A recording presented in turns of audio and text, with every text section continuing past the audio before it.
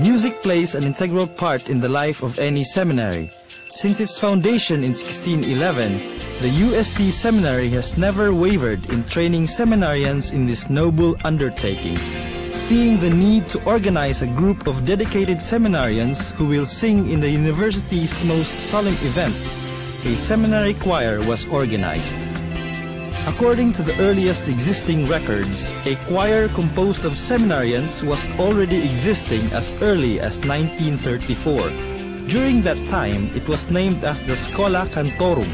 Since then, they were to grace the Philippine Church's musical landscape as they carve a name of their own in sacred music, specializing in Gregorian chant. The focus of the choir was liturgical celebrations with some veladas and mini programs once in a while. One of their greatest achievements was perhaps to sing for the 23rd International Eucharistic Congress held in Manila in 1937. Under the baton of Maestro Señor Faustino Villacorta, the seminary music director, the seminarians filled the huge Rizal Memorial Stadium with their heavenly tones with no less than the papal legate himself as the presider, His Eminence Dennis Cardinal Doherty. Through the years, the choir has grown and proven itself worthy of the accolades it has rendered. The members traveled to different parts of the country to sing in their most solemn religious occasions. During summer, the group would perform in an open-air concert in Pampanga, as during those times, seminarians would stay in Hacienda Dampe for the summer break and apostolate. With resilience, the choir maneuvered itself through the changing corridors of time.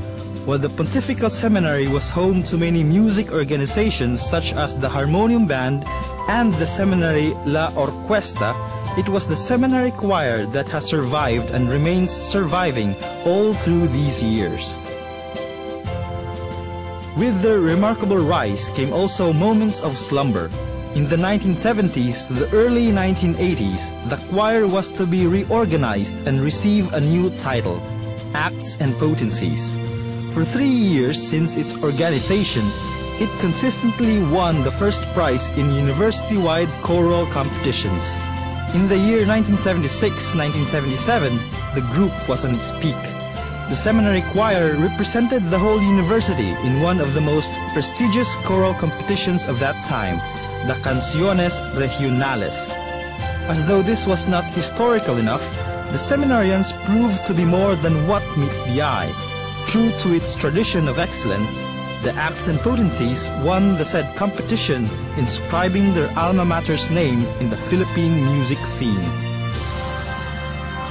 In the 7th regular concert at the Puerto Real Gardens, the group was invited to sing, and in the Christmas of 1980, the seminary choir performed with the country's top performers at the Philippine International Convention Center. For some time, the group saw a period of decline with its brief revival in 1982 under the name Logos. A few years later, it was to rise like a phoenix from the ashes as it destined itself to reclaim its former glory, now with the new breed of talented seminarians under its new title, the Psalterion. In Greek, the name signifies a stringed instrument. In 1987, the Psalterion performed in the Concierto Ave Maria, sponsored by the University of the Philippines, along with some of the country's famous singing groups, such as the UP Concert Chorus, the De La Salle Chorale, the Tiple de Santo Domingo, and the Philippine Madrigal Singers.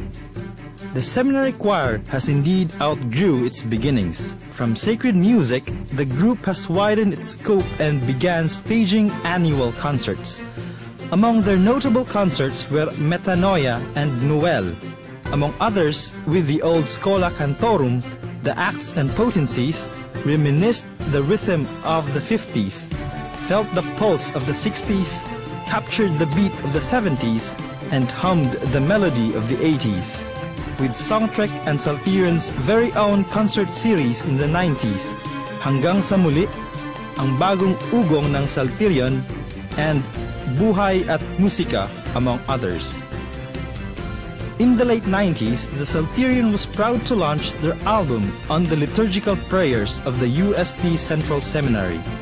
In 2007, the group staged a concert at the UST Museum of Arts and Sciences titled Ang Muling Pagsibol, marking a new chapter in its history. From the time of its foundation, the seminary choir has produced not only distinguished priests but also bishops.